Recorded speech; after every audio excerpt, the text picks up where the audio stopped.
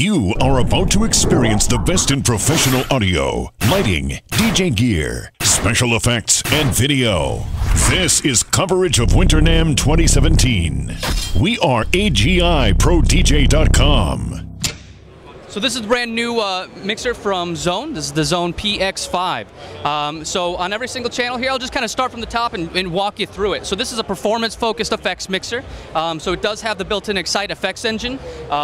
You know, brand new effects engine. So we didn't pull that from another mixer. It's built for this mixer, and it's very easy to use. At the very top here, we've got our effects switch, so we can actually switch our auxiliary send to the internal effects engine. We can switch it to dual, which will send out of the external effects and the internal effects at the same time. And then we've got external mode, which this effects send will send out of only the external. So we've got our effects send on all 5 channels here, so it is a 4+1 channel mixer, but we do have a send on everything, so even on the auxiliary. As we go down, we've got our input selection. We've got phono, USB, and line. And then it goes to our gain stage, and then we've got our 3-band total kill EQ. Below that, we've got our our filter selection. So it's very quick and easy just to assign your filter, and it will route it directly over to the amazing XONE filters here. So it is a 4-channel, but we've got the extra channel here for our auxiliary is basically exactly the same on all of our channels here. So the only thing that we're missing is our fader. So even on our auxiliary input, we can switch to our mic input, USB, or line. We've got our gain stage, 3-band total kill EQ, directly down to our filter, and our effects send. So anything that you put into this channel, you can do exactly the same as all 4 channels here. So as we go over to our effects here, we can source this from either only our auxiliary, channels 1 through 4. We also have our master or send mode, so we can just send it directly from the channel straight to our effects. This can be set up just on a quick switch, so you don't have to go through any kind of menus. Everything is very easy and upfront here. So we got a quick switch for pre or post fader effects. We've got our master fader booth, goes down to our return to our filter. And on our filter, we do have the resonance knob here, so we can go from mild to wild. And then it's quick, easy to switch from high pass, band pass, low pass, and then our on and off for the filter at the bottom here.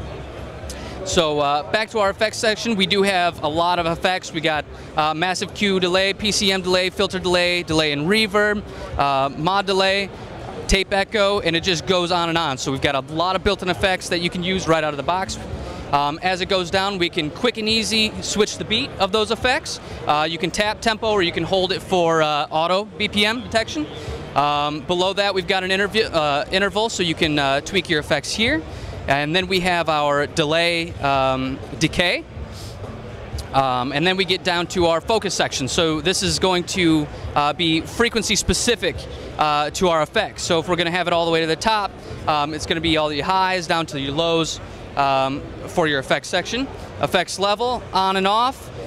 We have the way that our channel fader is selectable, same with our cross fader is selectable down here. As you can see over at the side here, we've got our Q-Mix headphone. We've got a 1/4 inch and an 1/8 inch input on our headphone send here. And this it's tractor certified.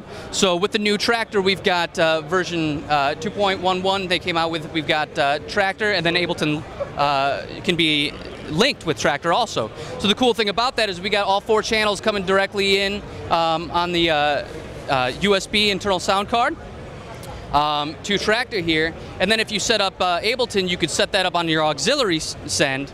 And have still access on your master from Ableton to your effects, to your filters, everything. You just don't have the fader.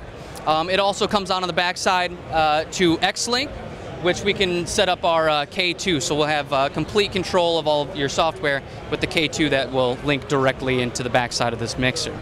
So on our backside here, we've got our microphone input on the auxiliary channel. We've got 1/4 inch line outputs, XLR. We got 1/4 inch insert section, 1/4 inch booth outputs. We also have phono and line inputs on channels 1 through 4. This can be set up on the backside. We've got a USB or line and phono switch that you can toggle.